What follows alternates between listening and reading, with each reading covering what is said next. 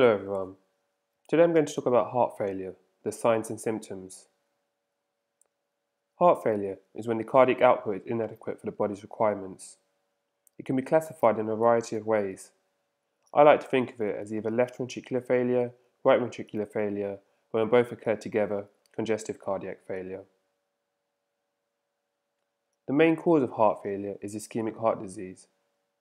Other causes include cardiomyopathy, which can be dilated, hypertrophic, or restrictive. Then valvular heart disease, congenital heart disease, alcohol, and there are others. Of note, some specific causes to right heart failure are pulmonary hypertension, pulmonary embolism, cor pulmonale, and COPD.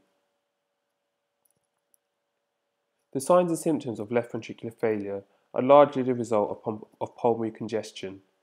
There can be dyspnea, tachypnea, and tachycardia. There can be a third heart sound, the result of rapid filling of the ventricles.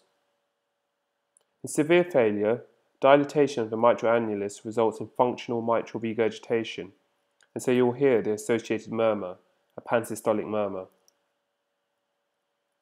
Here I've made a diagram to help illustrate what might be seen on the chest X-ray of a patient with left ventricular failure.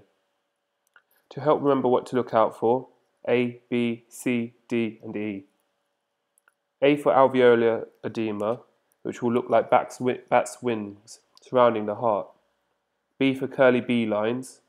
C for cardiomegaly. D for dilated prominent upper lobe vessels. And E for pleural effusions. It is important to understand the role of the normal heart so that the signs and symptoms make sense and are easy to remember when one side of the heart fails. So, normally, deoxygenated blood returning from the body enters the right side of the heart via the great veins into the right atrium. The blood is then pumped from the right atrium to the right ventricle. The right ventricle then pumps this blood to the lungs. The oxygenated blood then returns from the lungs to the left side of the heart via the pulmonary vein to the left atrium. The left atrium pumps the blood to the left ventricle. And then, from here the blood is pumped to the body via the aorta. In left ventricular failure, the left ventricle fails to pump blood around the body, and the symptoms are that predominantly of pulmonary congestion.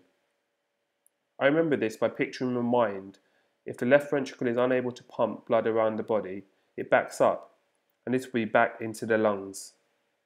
This would explain the predominant symptom being dyspnea, and on examination you hear crackles on the lungs, the fluid in the lungs. In right ventricular failure, there is pitting edema over the ankles and calves in ambulant patients and over the sacrum in bedbound patients. Like I remember what left ventricular failure causes, I do the same with right ventricular failure. As seen in the earlier diagram, the right side of the heart receives blood from the body and pumps it to the lungs. If the right ventricle fails, then it's unable to pump, so think of the fluid backing up into the peripheral body, giving the edema, enlarging the liver and jugular vein. Thank you.